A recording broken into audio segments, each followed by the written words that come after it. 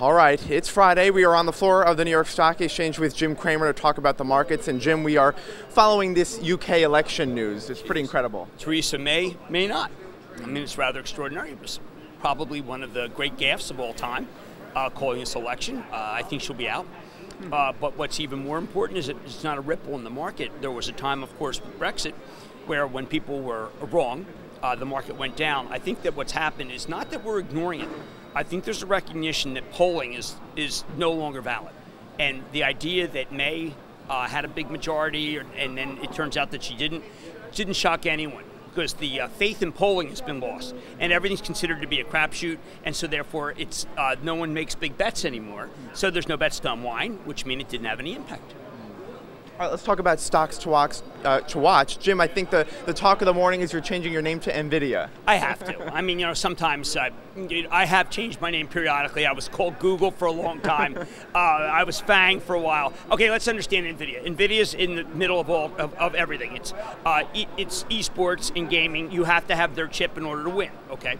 It is autonomous driving. They absolutely have the best chips for autonomous driving. I know Google, Waymo would probably fight me on that, but that's the word. But then the most important thing, data server.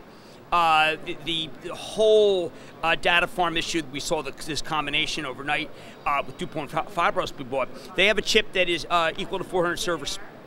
One box, 400 servers with an Nvidia chip that comes out this fall. By the way, AMD is Google's partner against trying to have two sources of data chips. And so it's AMD versus Nvidia. That's why Nvidia can keep going up. It's also AMD versus Nvidia in graphical processing, which is the gaming. So that's why AMD can keep climbing here. I've been liking AMD and Nvidia for a very long time. I have said that periodically their stocks go up too much and you get a consolidation. Those are winners. All right, speaking of the tech space, SoftBank to acquire Boston Dynamics from Alphabet. Here again, Boston Dynamics, were they earnings focused enough, or were they dreamers?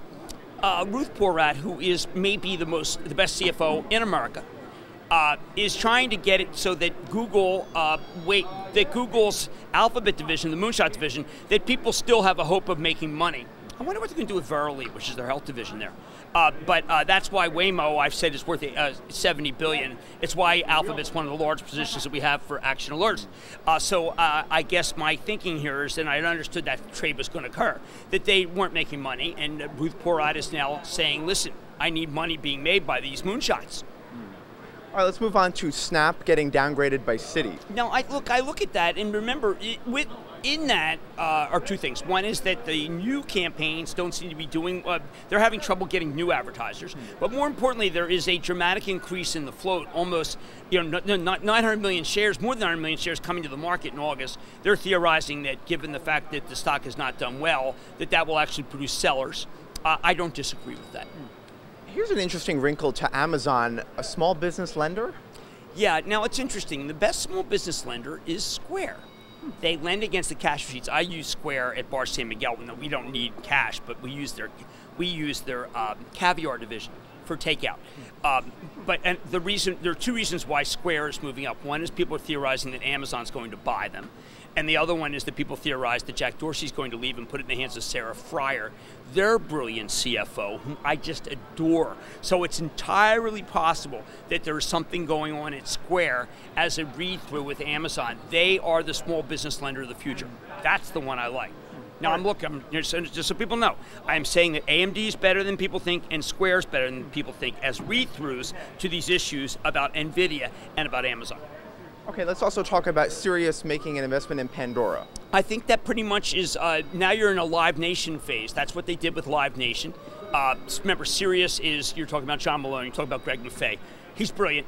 Greg Maffei always gets his man, so to speak. I have loved Greg since I had my old hedge fund. But Pandora's, I think, is now capped, and people who own Pandora move on to find the next thing. All right, Jim, we're looking forward to your AAP call next week. Yes, and Wednesday, and we're going to talk a little bit about some personal reflections about what you do in a situation where things are unsettled in Washington, even as we're ignoring them right now, because I think the market's saying there are so many good stocks, a la Nordstrom. Hey, by the way, I'm not so sure, as I wrote in Real Money this morning, that the Nordstrom family is in sellers. They could be sellers. Everyone thinks they want to double down. I wonder whether they're trying to be like Belks. We don't know. I do believe a Nordstrom deal does get done. I do believe there are private equity firms that want to be in there. That's the kind of thing that makes me say, listen, maybe Washington doesn't matter as much, given the fact that you have even retail. Remember, the bear markets are retail, oil, okay, where I expect to start seeing deals. I do. And banking. The banking bear market seems to be reading a little bit of conclusion. We have an action alert bulletin out this morning. But more important, I want to emphasize that Rusty Brazil and I, who is RBN Energy, he is just Energy.com. We'll be doing a seminar with him next week. He's the greatest oil man in terms of knowledge. He has a piece out today about who's making the most money with oil at these prices, okay? And it's our oil position, Apache. They were making, I don't even care that, I mean, they have this Alpine High. It's not even in what we own it for, but Apache is the most lucrative oil company on the planet right now, and people say that we should throw it out. And not. And the other one that I'm going to talk about, of course, is Snap One, where there's a raid every single day. We're holding off buying because the raid is so ferocious that I just don't want to throw good money after bad. Right now, there'll come a level. So all these will be discussed on our conference call next Wednesday. You've got to be on it. All right, so go to actionalertsplus.com for more information on that. Thank you. Jim Cramer, thank you so much, as always. All right, and for more of the stocks Jim mentioned, please head back to thestreet.com.